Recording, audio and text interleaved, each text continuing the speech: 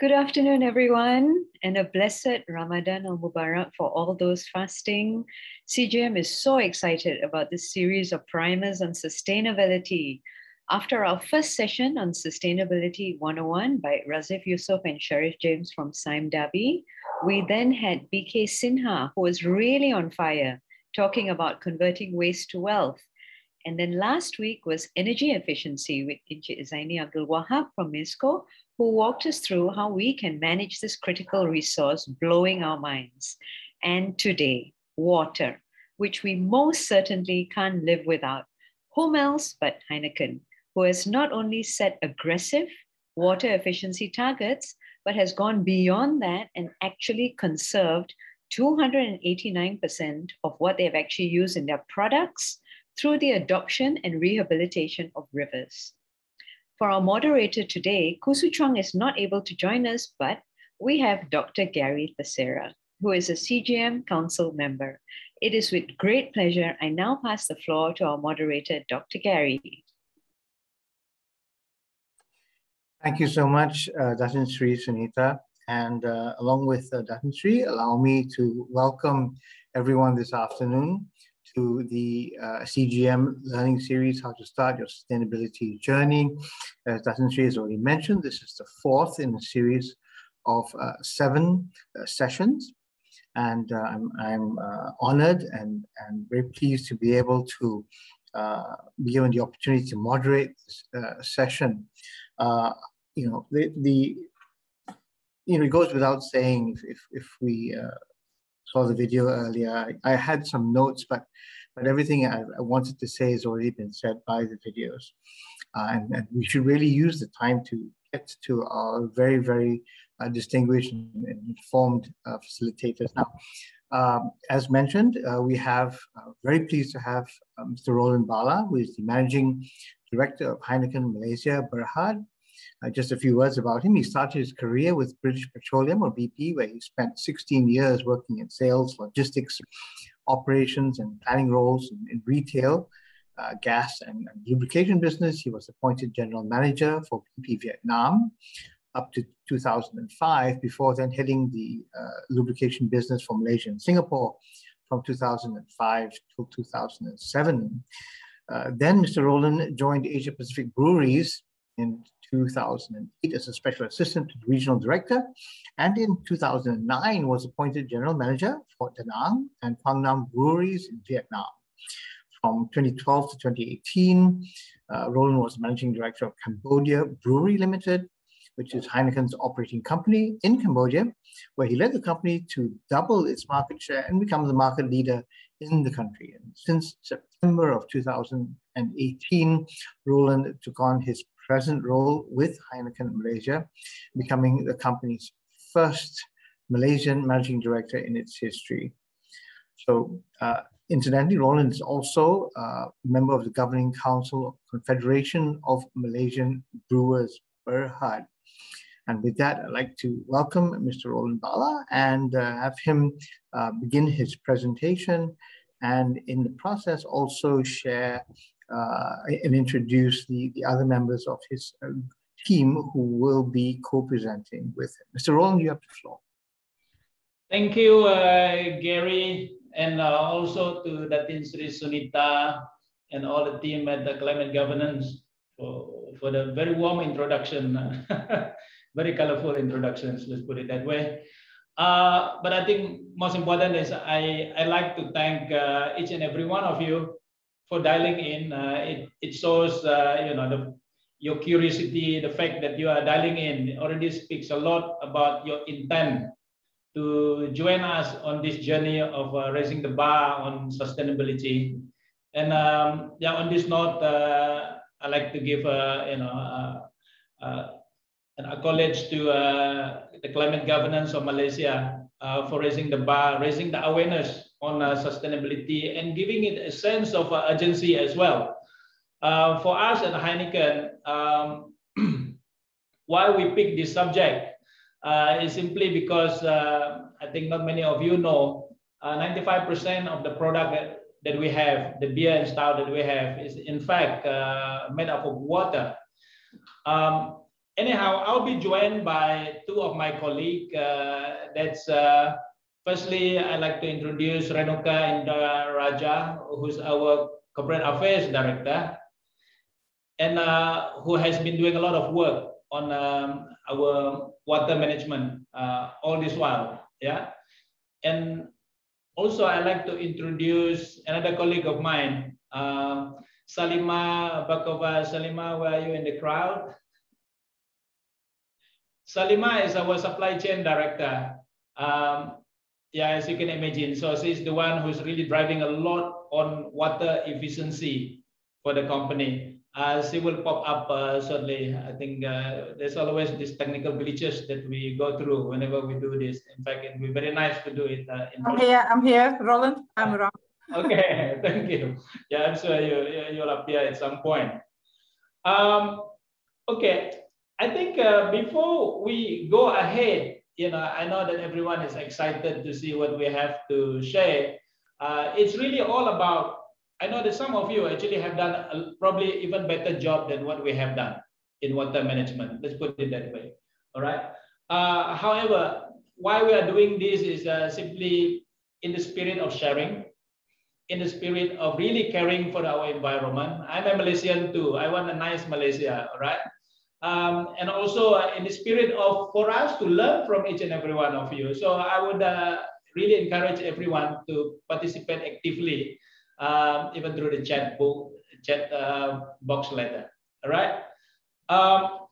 But before we get into into all the downloads, great if if we just pause for a moment, right?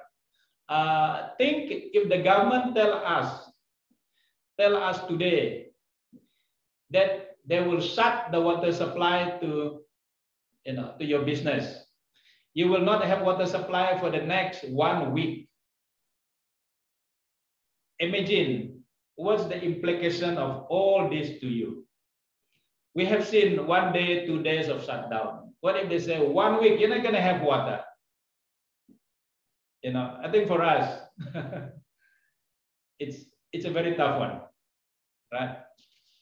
Okay, with that as a background in terms of to set our thinking, right? I will then take you to the next slides.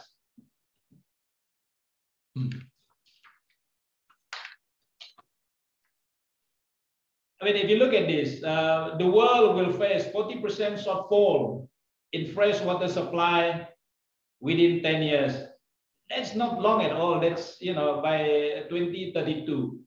What this means is it's a real and present danger to human race. Yeah, and there is a sense of urgency here that we need to act, and we need to act very fast. Next slides. Bring it closer to, let's try to personalize this, all right? I don't know if anyone knows how much water we use in a day. When you start in the morning, you shower and all that, breakfast, and quite a lot of things involving water, right? And even doctor tell us we must drink so much water as well. Do you know how much water we use here in Malaysia in a day? Okay, let's look at the data. What does the data tell us? Yeah, here in Malaysia, we actually use 209 liters averagely per person in a day. That's equivalent to one of those, drum, close to 209 liter drum. And if you look at this, the recommendation is 165.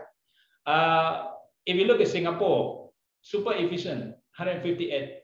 They recycle a lot of things. Right? Here in Malaysia, we just use it one time off, and that's it. So there's still a lot that we as Malaysians can do to help ourselves. Put it that way. Next. If you look at this chart here, red means where there is water stress. And Malaysia is actually in the yellows, right? So which means to say that we are in the low to medium water risk. But that is despite the fact that Malaysia is actually ranked number 7 in terms of precipitations amount of waterfall that we receive in the world, right? In a year. So there is still a lot more that Malaysian can do. Why is it that we are actually in the low to medium water risk, for instance? And if you look at a lot of global data, for instance, there's easily about 2 billion or 25% of the world populations are living in water stressed areas. And that figure is expected to increase to 5 billion by 2050. Today, the world population is 7.9 billion, around there. Yeah, by 2050, you're looking at 5 billion people will be in water stressed areas. Next slide. And here in Malaysia, what they're saying is that the water stressed areas in Malaysia is expected to triple, to go threefold by 2030. That's only 8 years down the stretch. And this is work done by Bank Negara in collaborations with this project here that you can see on the screen.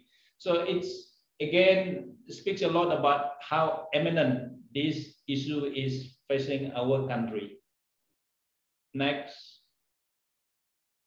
If you look at where are the main causes and what are the consequences, for instance, it's all about growing demand. And globally, we have tripled the amount of water that we draw in the past 50 years. And this is expected to grow to 55% more by 2050, for instance. Yeah. And the picture at the bottom here, if you look at this, there's 80% of wastewater globally have been discharged without any treatment. Can you imagine? I mean, if you're Mother Nature, how do you feel with all this wastewater being thrown at you? How much more work can you do to recover, for instance? So there is serious pollution that we have, and there is a serious imbalance in terms of the growing demand that we have, which then has an impact on the biodiversity, loss of water sources, and also climate change. Here in Malaysia, we experienced that. I mean, the most recent one, the huge flood that we have in December, for instance, and that was something that unprecedented for such a long time, and the inconvenience it caused to a lot of the businesses as well and communities as well. Yeah. Next. Okay. I'm sure quite a lot of you who work for multinational organizations, for instance, even some of the very big conglomerates that we have here in Malaysia, you subscribe to this United Nations Sustainable Goal. There's 17 goals that has been laid out for us to work on, for instance. And one of them is actually the sustainability goal on water management and sanitation. That is SDG number 6, they call it. Yeah. And clearly, the latest report from United Nations is that our world is not on track. Yeah, we are way off against achieving this goal number 6, and we need to accelerate the actions to close the gaps. Let's put it that way. Yeah. Next. What there is to business, I think like what I said just now. Just reflect for a moment. If there is no water, for instance, what's the impact to the business? And if you look at it, yeah, it's a case of a few things that we're looking at. One is, of course, even for the business itself, I think there's a reputational risk that you face. I spoke about pollution is one of the biggest cause of water scarcities, for instance. And in some cases, we either have too much water or the water is simply not fit for use. And also regulations, are we putting enough to ensure that we enforce and we police the how the society treat the water resource, for instance. For us at Heineken, for example, I think before we invest into any brewery, we must have the assurance that there is enough water supply for the next 10 at least during the business case of the investment. Yeah, so it's a serious one. I still remember when I was in Vietnam. So I have to approach the People's Committee to say that we can bring this money to the country, but are you able to supply us those water? And I was pleasantly surprised by how fast the country responded. The entire People's Committee responded in terms of ensuring that we will have enough water supply, especially in water-stressed areas like Da Nang, for instance, central Vietnam. They do face quite a big issue in the water supply there. For you, let's just take a quick poll. How important is water to your business, for instance? I know those in food and beverage business, for instance, you just simply can't have, you just can't serve anything if there is no water, for instance. Or those in the agriculture business, for instance. Yeah. So if you can just take a moment just to quickly participate in this and just submit the answer, and then afterwards we probably can see how do we rank this.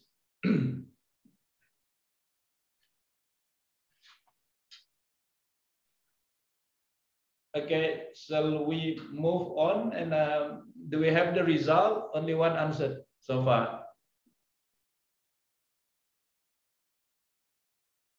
Business critical, very important, somewhat important. Okay, at least half are saying that it is very important. Yeah, we do have people who say it's not very important. I wonder what kind of business is that. Perhaps later on we can chat a bit. Okay, thanks for your very quick response. Can we move on to the next? Yeah, as you can see from all these headlines, water cut in 463 areas in Klang Valley due to pollution, water disruption, billions of ringgit in losses from Federation of Malaysian Manufacturers, for instance. I just alluded to you just now for Heineken, for instance. We must have the assurance that there is enough supply of water for that particular site before we put in this hundreds of millions of euro on investment, for instance. If you look at the other one here, which we just suffered, something that I mentioned earlier on, the flood that we just had, we could use those 6.5 billion money on medicine, education, and a lot of infrastructure work that are helping to drive our economy. But instead, we're using this to mitigate, to help people during time of disaster, which should not happen. So the point here is the impact are real to not only society, but also to business. Next, please. Yeah, few points here. If you look at Air Selangor report, there are 90 cases of plant shutdown due to raw water pollution, and this is about 10,405 million liters per year. If you actually convert that based on 200 liters that one person use, I think it works roughly to about 1.5 days of water cut for the 30 over million populations that we have in the country. Yeah, 1.5 days of no water. Second point that I would like to make here is, if you look at all this, it's all about pollution. The second one here is also about pollution. This is also pollution. Palm oil spillage also pollution. It's pollution. It's all pollution. So again, like what my colleague panelist BK Sinha mentioned during the waste management session, he was really on fire talking about it. Firstly, please take care of your waste. Yeah, so I think if we actually take care of all the waste, we would have mitigated a lot of these, let's say, man-made disasters that happened during that time. Can we move to next slide? Okay, if you look at here in Malaysia, 97% of our raw water supply actually come from rivers, right? But unfortunately, 1/3 of our rivers are totally polluted. But given all that background, we have hope. Yeah, that's why I like to bring up this, this story around Cheong. I don't know how to pronounce it properly. Yecheon stream in Korea. This is a real success story. I think you can Google it. You can look at it in the YouTube. there are a few important points that I'd like to make here. One of them is this man-made sort of improved waterways, rehabilitated river that has been done. In fact, it helped to, as a flood protection measures for the next 200 years, because it sustained the flow rate, it regulated the flow rate of any potential flood in the city. And second is also, it increased biodiversity by something like 639% of plants, birds and animals. And there are a few more here. It reduced urban heat by 3 degrees to 6 degrees C. Imagine we have this running in Kuala Lumpur, and reduce air pollution as well by 35%. And it attracts something like 64,000 visitors every year. And next slides, please. Heineken, our focus is really on protecting our water resource. And this is actually guided by our global Brew a Better World strategy. As you can see here, one looking at the environment, which we talk about, very skewed toward water. And the other one is on social responsibility. And of course, responsible consumption as well. On this note, I will then pass it to my colleague Renuka and Salima later to take us through on what we have done and something that we can share with all of you. Yeah. Thank you so much, Roland. Good afternoon, everybody. Just like to share the story with you on how we embarked on the journey to take care of rivers and water. You see this photo on the right-hand side. This is the stream which runs behind our brewery. We embarked on this journey in 2007 because at that point we reflected that the key ingredient to our products is water. 95% of beer is water, and great beer requires high quality water. With that in mind, we decided to start at our very own backyard, Sungai Way. When we started in 2007, the river was generally pink in color because it was littered completely with pink plastic bags. The local communities were actually using the river as a dumpster. So we had to engage local communities, look at working with NGOs, with local councils, with the various government departments who take care of rivers, bring them all together in a steering committee, work hand in hand. That took a year and a half to make that breakthrough. It was a long, arduous journey, but well worth it. We installed infrastructure such as rubbish traps. We created rock beds, as you see in that photo, so that plant life could thrive. And the most important thing that we had to do is change the mindset of local communities, to get them to understand that rivers are a very important source of water. So in 2012, we're very proud to say that we could actually reintroduce fish into a river, which previously was a completely dead river. So today, Sungai Way remains our model to showcase to communities at large what can be done with your backyard, rivers in your backyard. I'll then move on to the next slide. Heineken is a company more than a decade ago, started driving initiatives to reduce water consumption given the importance of water.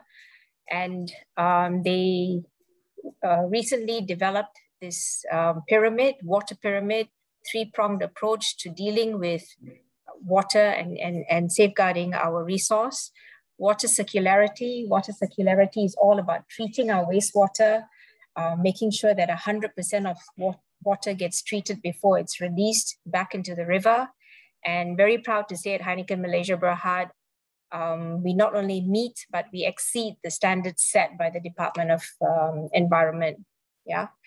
Also looking at ways to reuse and recycle water. More of this will be touched upon by my colleague Salima. And then we look at water efficiency. Heineken globally has reduced 1/3 of our water consumption over the last decade and continues to have very audacious goals in this area. Again, Salima will elaborate on that. Water stewardship, I'd like to talk to you about the work we've done to take care of our watershed. A watershed is where we actually draw water, the source of our water for our production. So we've been doing various initiatives over the years. We fully balance the water we use, as Datin Sunita mentioned at the beginning of the session. We are actually 289% water balance, which means for every 1 liter of water which we use in production, we return 1.5 liters back into, we replenish that back into the environment. Yeah, that is what it means to be water balanced. We are 289% water balance. How have we done this? Apart from taking care of the river, which I spoke about, we've also installed about 22 rainwater harvesting systems. We've built a 305-meter clay dike in Raja Musa. What this clay dike does, it helps to preserve water in the water basin, but it also helps to prevent forest fires. Yeah. And in the same area of Raja Musa, we've rehabilitated, we've reforested 2 hectares of mangrove swamp. Yeah, so these are some of the initiatives which we've implemented over the years. Happy to share more if anyone wants to reach out. In the interest of time, I'll now need to pass on to Salima. Thank you. Yeah, good afternoon, everyone. Beer production is very specific, and I was trying to find some solutions which will be applicable for any business. And in order to start your journey with water efficiency, you have to start with yourself. Yeah, so it's obvious, but we have to start with ourselves, and we have to start influencing others afterwards. And ask yourself, how often do you analyze your water bill? How often do you track it versus previous month? Do you understand the difference between the month? Do you know the reasons one month you consume more than the other month? That's very important to track. How do you use your water? The other step, which is critically important for water efficiency, is restoration of basic conditions. If you have some losses, if you have some leakages, if you have some opportunities to reduce, you have to understand that you have these opportunities. You have to fix them. And of course, afterwards, you can start looking into the good practices. I just placed 2 practices here, which could be used by any of you. We have 250 participants, more than 250 participants. And if every one of us will start using some good practices, I think that will influence others as well. And if you are running the business, in order to engage your employees, it's good to cascade some of the indicators to the employees level, and maybe even including the short-term incentives. So good practices of the industry could be various, and in brewing industry, we are using actually plenty of good practices, because Heineken is a company with a huge history, and we have many breweries around the world that are sharing these practices. If you are interested in some of the practices related to the industry, you can also contact me. I'm open to share. And engage your people to look into the innovative ideas. World is changing very fast, and there are so many ideas in place, and you can see them even on a photo. So I know that dishwashing machine is not really very popular in Malaysia, but if you see the difference, and if you have a small business running, so maybe that's a good solution for you. Yeah, and of course, in order to make sure that your actions, your activities bring some result, you have to validate them and test them. And again, evaluate the impact and compare your bills, compare your consumption. So it was mentioned a few times that beer is mainly consists of water. And if you check any of the label or can, the main ingredient on label on a can will be water. And we feel ourselves very much responsible to continue the journey towards water efficiency and decrease the consumption per hectoliter of produced beer. Having said that, I want to move to the next slide, and I want to mention that 95% of beer is water, but only 30% of water that we consume goes to the finished product. The rest is water that we use for cleaning and disinfection. And that, of course, creates a lot of pressure on us, on business, to make sure that our wastewater treatment is efficient and reliable. So when we have any new chemical, new cleaning material, we have to make sure that this cleaning material is not affecting negatively on our wastewater treatment. That's really important to have good management of change procedure if you are in this in a similar business. So we have our utility zone technicians are trained to monitor all the parameters of our wastewater treatment plan, and they do it on a daily basis. Our wastewater, the final discharge water, could be used for gardening, so we, at the moment we are not ideal. So I have to admit that we are not ideal. We do not use all of the opportunities yet, but we continue this journey. And the other project that we plan is rainwater harvesting, and we will introduce this rainwater harvesting this year based on our expansion project. One more point to mention is that your opportunities for reuse of circular water there are a lot of opportunities. Please think about this differently, and start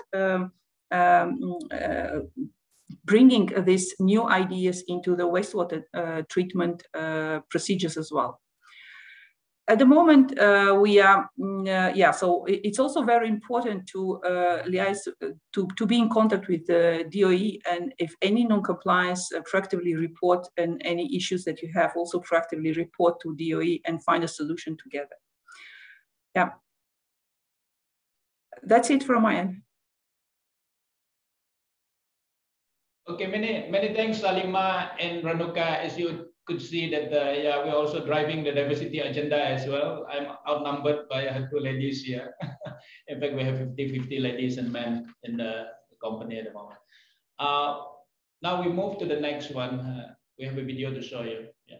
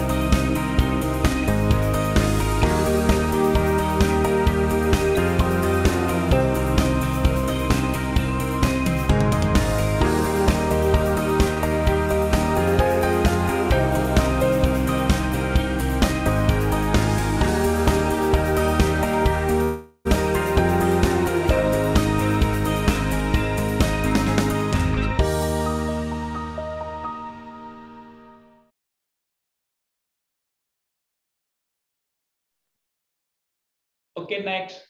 I know that you all have a lot of questions, probably how to start your sustainability, water sustainability journey. I'd like to introduce Dato IR Lim Chow Hock, who is the chairperson for MyCDNet. And also he sits on our Heineken Corporate Responsibility Foundation as well. So these are some of the things that he has been doing. So probably perhaps Lim Chow, you could appear for the camera. All right. Okay. Thank you so much, Mr. Roland, for that introduction. Good afternoon, ladies and gentlemen. It's Lim, and as what Roland mentioned, I'm the chairperson for CSO, known as the Malaysian Capacity Development Network for Sustainable Water Management, or in short, MyCDNet. And first, I must thank both CGM and also the Heineken for allowing me to say a few words about what we are and who we are. Basically, we are CSO committed towards what we call the water management from a capacity development point of view. In short, we do everything with things like education, the public outreach programs, and so on and so forth. But essentially, our mission is to promote, facilitate, share capacity development for the purpose of sustainable water management in Malaysia. And we do this through the provisions and support of programs that foster outreach, training, education, research, and development. We cover all aspects of water, in terms of water resources, in terms of water as a utility, both water supply as well as sanitation. We also talk about, more importantly, as what I think the previous speakers, Mr. Roland, Renuka, and also the Salima has mentioned about, in terms of the so-called the water, the so-called demand management, as well as also the pollution control in rivers as well. So anything touch on water, where you should provide all the necessary training, and so-called, we call it the capacity development as well. We do it in a way mainly through well-called training of trainers, all right? And we also conduct a lot of outreach programs as well, technical talks and this as well. You can see on my this slide here, I have a website written there. Do come and join us. It's all, we are to a global network known as CapNet under UNDP. And our mission is to provide training or all kind of capacity development free. And I certainly invite all of you as a individuals to be a member of MyCDNet. Membership is free of charge, and the benefit is that you will provide all the training in terms of water management, both as a corporate sector as well as individuals, to be a good citizens in terms of water management. And certainly, I think like Heineken done, they have actually done a great job in terms of so-called not just water saving, but even in terms of catchment and management as well. And I must mention that not just my way, they have done a lot of other rivers through Malaysia as well. So certainly, I invite all of you to join us. Membership is free of charge. It can come in as both corporate as well as individual members, and certainly we can provide you all the necessary training, and perhaps even join us to be a steward or even the partners in caring for the rivers in particular. All right. So I think you can get even download all the materials free of charge from our website itself. And as I mentioned, do and join us. Certainly a lot of things to be gained from there. Thank you very much. Thank you, Dato Lim. I think we are getting to the end of the presentations. For us, I saw quite a lot of questions in the chat group and all that. We'll get to that afterward. But before that, there should be some call for actions. Tell us in the chat what you commit to do to protect water resource in your business. Share with us. Maybe we also can learn from you as well. I think we will look at what is pragmatic and the impact this has. Please leave your name and your contact, because we do have some incentive as well, right? For the non-Muslim and those above legal drinking age, you will have an unforgettable experience at our Heineken brewery in Sungai Way. For the Muslim colleague, we will give you a shopping voucher for the Raya. Okay, so we give incentive for the top 5 participants. Yeah, it will be judged by the panel. Right, we will not announce it today, but we'll let you know. Over to you, Dr. Gary. Thank you so much, Roland, also Renuka, Salima, and Dato Lim, for a very engaging presentation, very illuminating presentation on how you at Heineken are managing your water resources and protecting, and indeed protecting and multiplying, growing your water resources. Also like to thank the more than 250 participants who are actually following this presentation today and these sessions. We hope to have you pose your questions, if you have any, in the question and answer box, Q&A box. We already have quite a number of questions. Thank you very much for those. Also, note that in the chat box, you will find a link to the recording of this event in case you do want to record it. Let's get very quickly into the questions then, if I can. Sean Yang has asked a question regarding the 4 areas you talked about: demand, pollution, loss of biodiversity, as well as climate change. And I asked a bit of a difficult question: which is the most urgent affecting Malaysia? And I guess you could answer this in the context of your experience as a water using business. Would you like to handle that? Roland, yes? Yeah, for sure. I think a lot of these are common sense, and I think if you just look at the slides that we presented just now, a lot of the causes of our problem come from pollution. Again, I like to allude to what BK Sinha mentioned earlier on. Look after your waste, right? That's the first thing that we do. And of course, the second thing is really about how do we minimize the use of water. For instance, like what Salima mentioned, start with your water bills. Do we really consciously try to reduce the water usage, for instance? So these are the few things first and foremost. Anything to add, Dato Lim? Yes, perhaps I can just add, certainly I echo what Mr. Roland mentioned. In the studies that we carry out, the most important pertinent problem then in terms of priorities, actually, in a way, in terms of to keep our river clean. Another, water quality is the most important aspect. About 3,000 millimeter rainfall annual average, which means that in short, we do have abundant rainfall. But then, what's the use of it? Water is dirty in the river where it's so much water. 97% is what Renuka mentioned.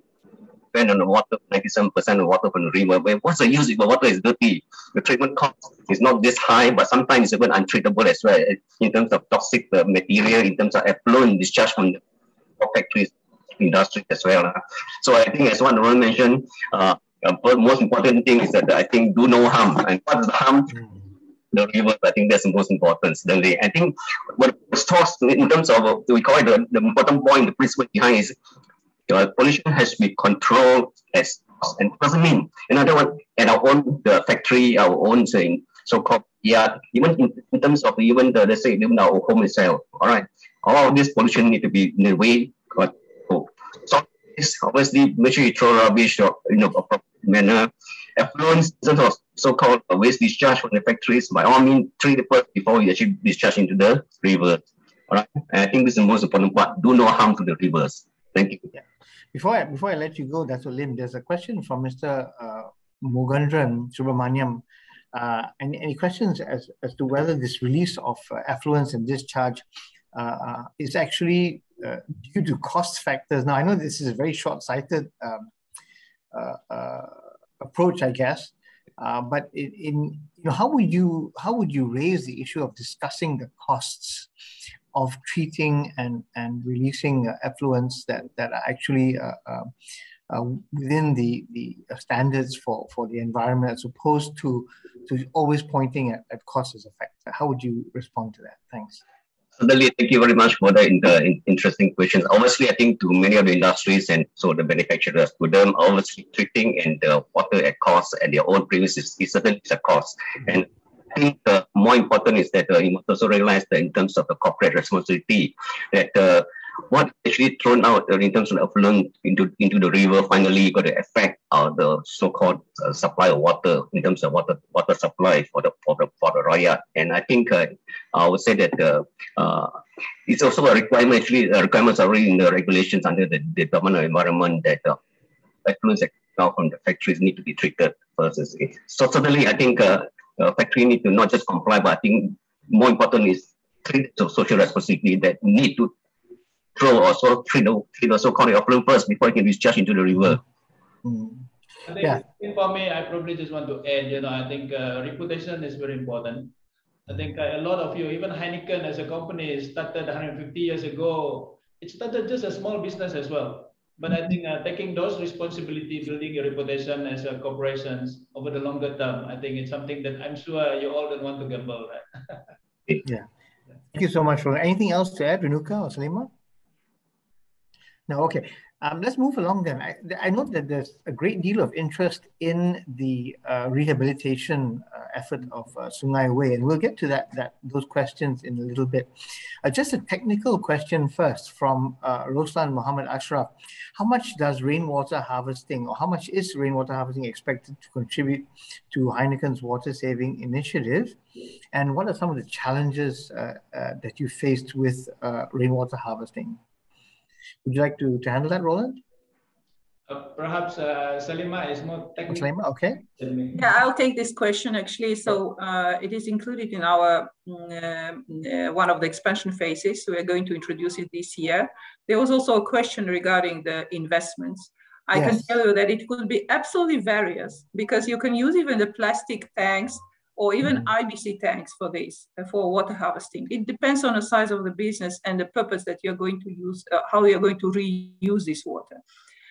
In our case, the investments are included in a bigger project. So I don't remember so exactly how much was the rainwater, but if you contact me directly, I'll find out this.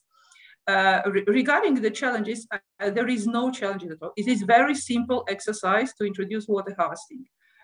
Of course, if you are going to treat this water further on the next step, that will require some investments and maybe some additional steps to treat that water. Again, depends on a purpose of this treatment. But the project itself is very simple. Yeah. Thank you very much, Salima. We have a question on the. I guess it would be one that I could pose to everyone. Based on research, Malaysia is categorized from Francis Poe, by the way. Malaysia is categorized as a low-medium risk for water. Is the risk distribution more acute in some locations than others? So, of course, we have attendees from all over the country. Perhaps that might be a relevant question. And what can be done realistically to improve and move the needle with respect to the mindset about the management of water? So perhaps if someone could speak to the level of risk and how uniform it is throughout the country, and is it actually heterogeneous from one part of Malaysia to the other, and of course including our brothers and sisters over in Sabah and Sarawak. Would someone be able to take that question? Yeah, perhaps Dato Lim would be our expert in that area, and I'll take the second half of the question. Thank you. Wonderful. That's okay. The small land mass itself, I think there is what we call the variations in terms of the spatial as well as temporal as well. And since I think smaller states like Malacca, Pulau Pinang, perhaps even Perlis, and obviously Klang Valley itself, all right, because of the at times we do incur actually what we call the water stress. And from the rainfall point of view, certainly I think the smaller state does receive less rainfall to a certain extent, right? Especially those on the west coast. And obviously, I think when we talk about water stress, sometimes it's not just the rainfall, so the population that carries. All right. Sabah and Sarawak is really just rich in water, not so much in water stress, but obviously there's pollution problem, right? So more in terms of quantity. That's more in terms of quantity. So these are the few things that water. There's variations, certainly, even small country like us. And obviously during the monsoon time, more water. But however, we do in a way the experience what we call hydrological drought. That can occur probably once in every 5 to 7 years. Once a while, you might have probably for a short period, almost a month without rain. It does occur once in every 5 years. All right. Over to you, Renuka. Yes, in terms of changing mindset. So when I spoke about Sungai Way and working with the local communities who live around the river, they were treating the river as a dumpster because that's all that they were aware of. They were not aware that 97% of drinking water is actually coming from rivers. So it's creating that awareness for the local community. We actually took them up to the source of the river in Mount Kiara for them to see and really understand the water is coming out of the source in pristine quality.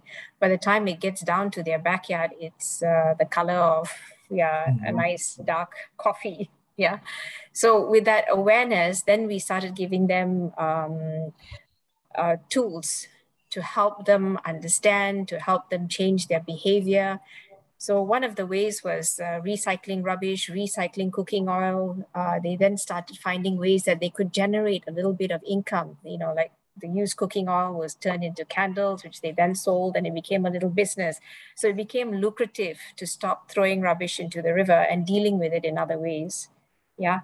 So to your point, to your question, two things really. It's creating the awareness amongst people, amongst businesses, and then making them realize that there are alternative ways of dealing with the rubbish, and perhaps even ways which are financially attractive.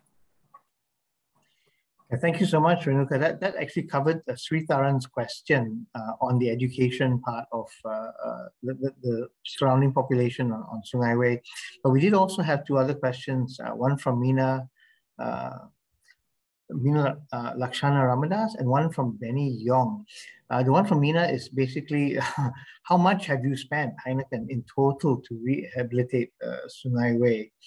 And the second one may or may not, you may want to pass to someone else, but it's perhaps how your company ensures water security. This may be more a question to something like your reserve margin that you have. So you might want to pass it to somebody else. But would you be able to answer how much you've spent as a corporation to rehabilitate the river? Yeah, sure, Gary. So as I mentioned, it's been a long journey since 2007 and investments made year on year.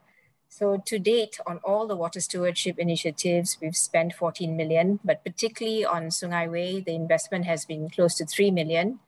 And we continue to work with the local communities to maintain the river. So every year, 30 to 50,000 is spent on maintaining infrastructure, helping to pay for rubbish to be towed away, things like that. Yeah, so substantial investments. Yeah. In terms of security, Salima, would you want to take that? We can talk about our effluent treatment plant. First of all, we have water.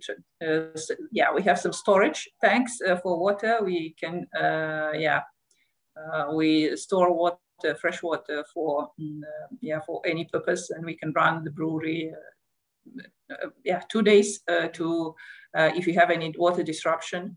At the same time, we have procedures in place. If you have some disruption, we know exactly who is the biggest consumer within the brewery, and we stop that biggest consumers, and we are running some essential operations. We have, of course, the other security approach is to keep water tanks for recycled water. We have plenty of recycled opportunities internally, so based on our technology. And there was even some examples in the chat box I saw. We also collect back our condensate water, for example, so water from the pasteurization process, and we use it for floor cleaning. So we cannot use it for gardening. For floor cleaning, we can use it. So that is our approach to secure some water in a brewery. Yeah. Thanks so much, Salima. I have a question.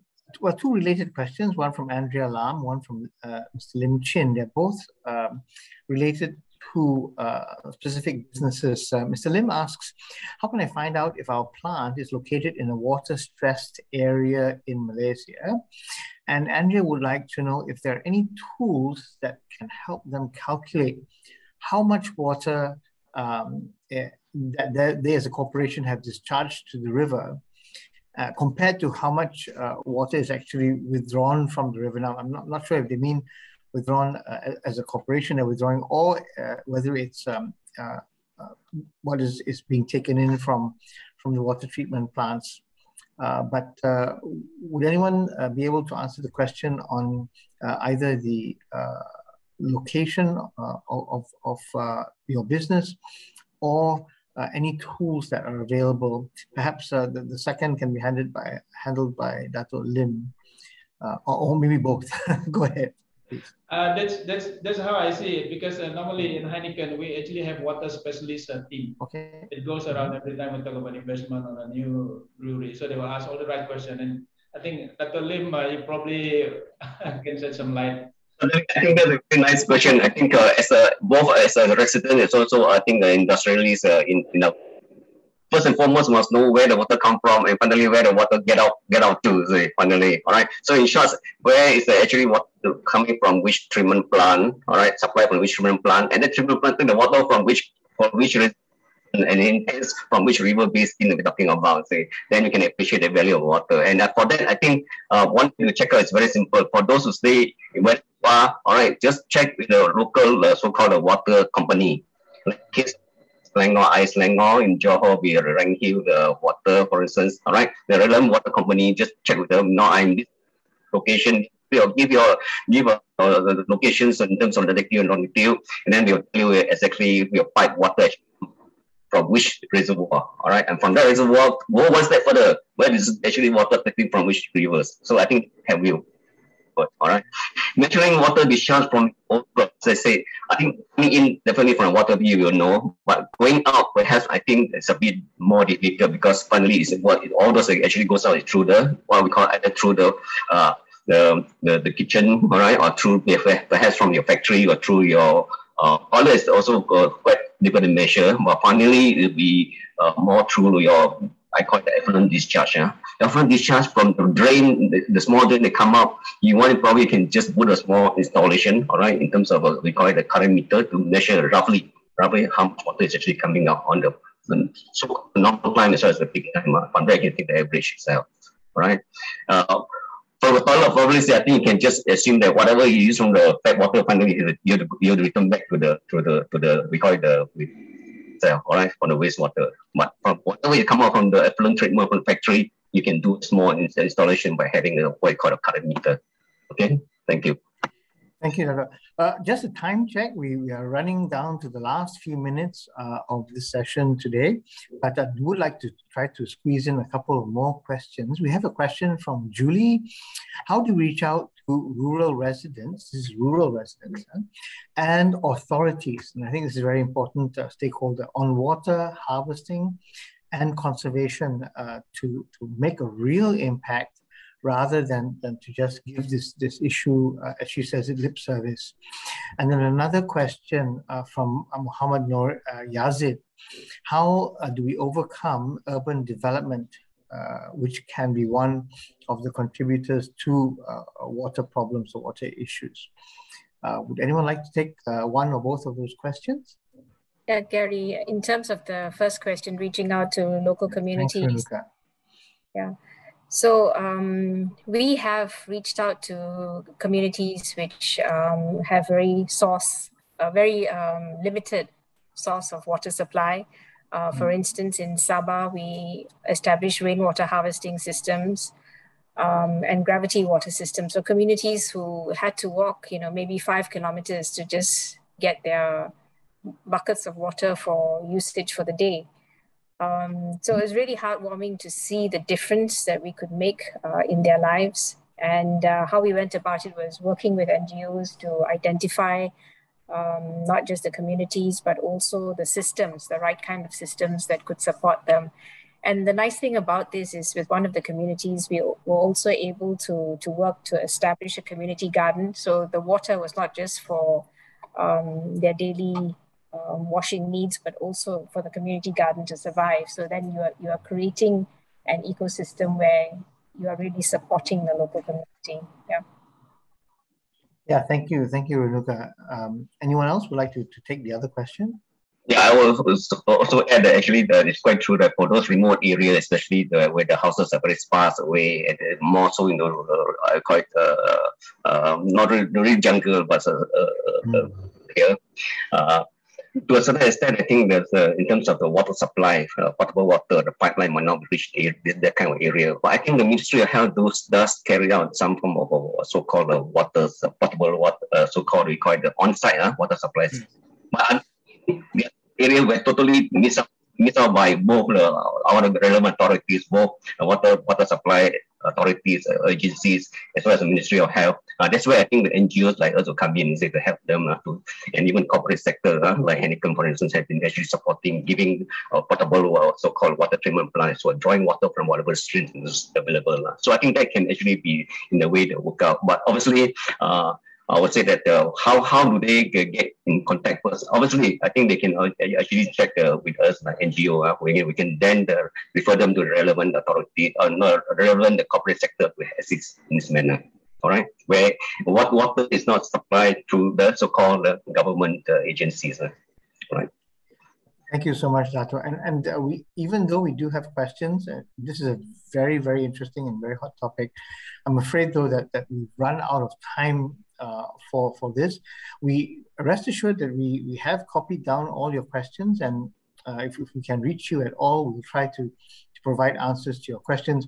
Indeed, some participants have even offered some resources in the chat box with tools for assessing perhaps the level of water risk in your particular area. We encourage you to look at those, but I do need to end this regrettably very much so, and I would like to thank first of all Mr. Roland and Heineken for agreeing to participate and to share their experiences. Also, big thanks to Renuka and Salima and Dato Lim as well. There is also a big crew at CGM. I'd like to thank them for their participation. And ladies and gentlemen, thank you so much for joining us this afternoon for this series, for this installment of series. Now, there is a renewable energy session, just to remind you, next week, exactly the same time, same place, and we will have with us Mr. Davis Chong of the Malaysian Photovoltaic Association, who will be the facilitator and present at that session. So with that, once again, a very big thanks to everyone involved. It's been a great pleasure and an honor to be able to moderate this session. I'll look forward to seeing everyone again, and I believe you will have Khoo Su Chuan back as moderator in the next session.